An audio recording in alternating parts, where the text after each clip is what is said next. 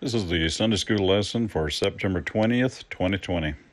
We'll be looking at Exodus chapter 20, verse 12. The fifth commandment, honor your father and your mother.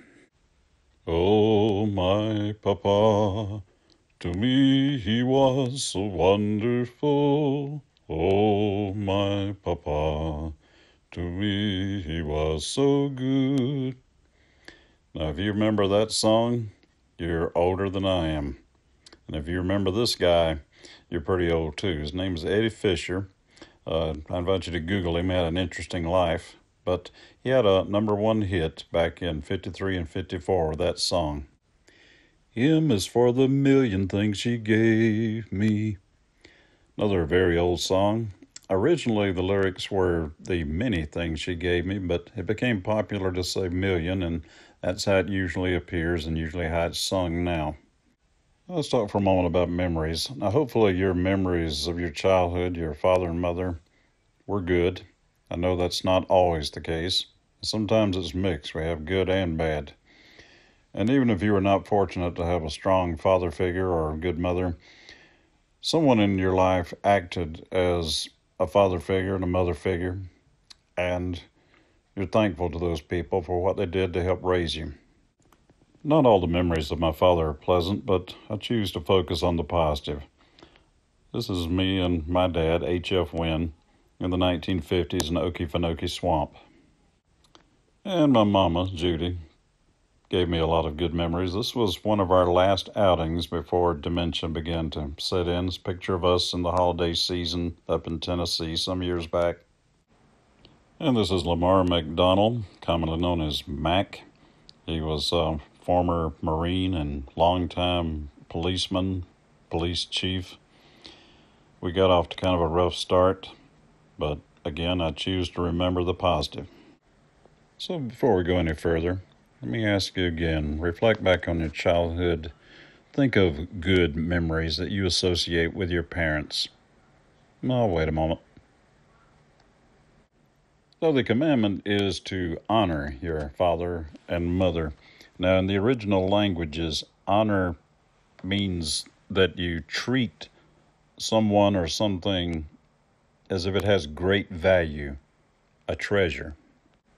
And this honor begins in childhood with obedience. Paul says in Ephesians, "Children, obey your parents, for this is right."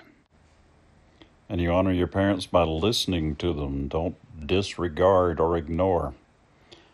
To learn and follow what they tell you.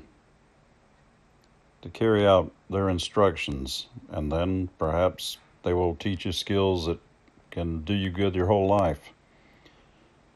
And finally, respecting. Learning and practicing courtesy in the home, and that will help you to practice it elsewhere. You also show great honor to your parents by not bringing them dishonor, doing nothing to bring shame to your family, embarrassment, scandal. Respect in the home yields order and peace, not just in the home, but in the community and in the nation.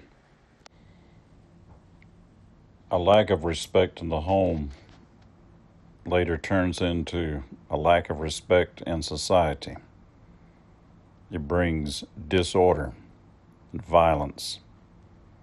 It produces the perilous times that Paul wrote about in Timothy.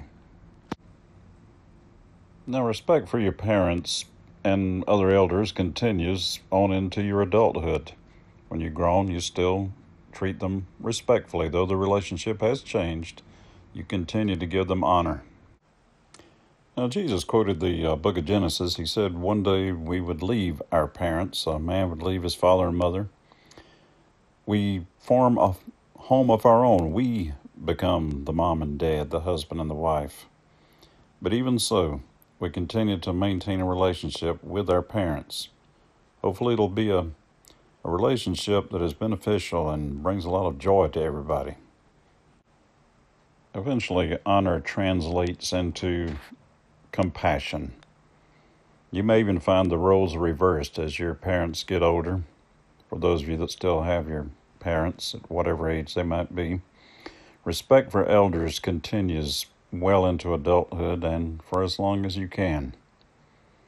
Let them know they're still loved, still valuable, still honored. As Paul says, this commandment comes with a promise. After we're told to honor our father and mother, we're told so that we may have our days long upon the land that he gives us. And the way that Paul quotes it in his letter is that you may live long on the earth. This commandment has a promise of someone living long in the land, long on the earth. Now, of course, in those days, you did stay a lot healthier and live a lot longer if you did respect your parents for a number of reasons. But God also honors his promise even to this generation that if people will show respect, that he will bless their life, he'll bless their family, he'll bless their nation if respect is practiced in the home.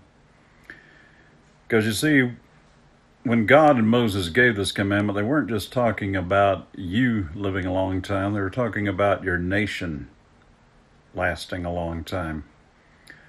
A nation that does not have respect in the home and honoring parents and the family institution, well, that nation is doomed. Israel had a lot of trouble because they got away from the laws of God. Our own nation is having a lot of trouble because we have gotten so far from the laws of God. Life is short. Sooner or later, we all run out of time. And so as I begin my closing points today, I want to remind you to spend whatever time you can with your family, especially parents, and for them, especially as they get older, to spend quality time, to make it a point, to let nothing else take priority over God and family. Communicate with them.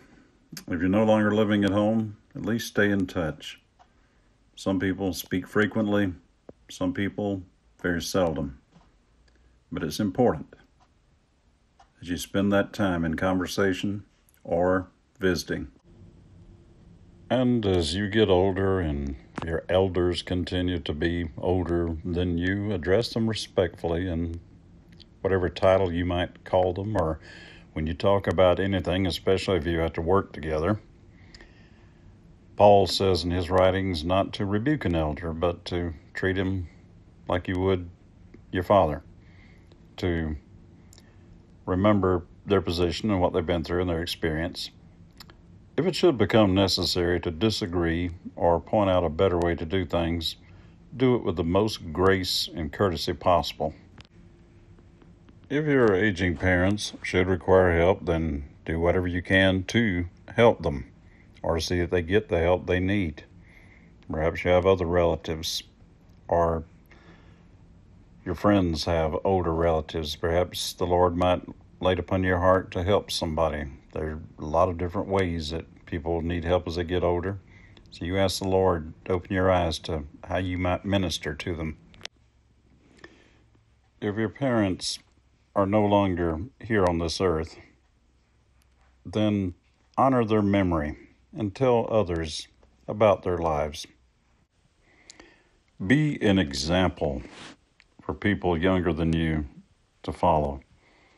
You may need to be a parental figure or mentor to somebody who needs your guidance. Be a model of honor, of truth, and integrity. And if you're not sure about the exact meaning of integrity, it means you have strong morals. You've got it together. You are a righteous person.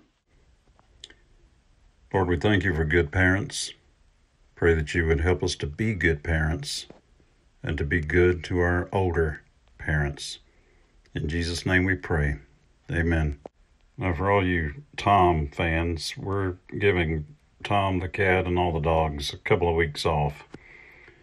I want to focus your attention on something very serious. Next week's lesson will be longer and a very serious, perhaps even controversial type lesson about the importance of not committing murder and valuing all human life.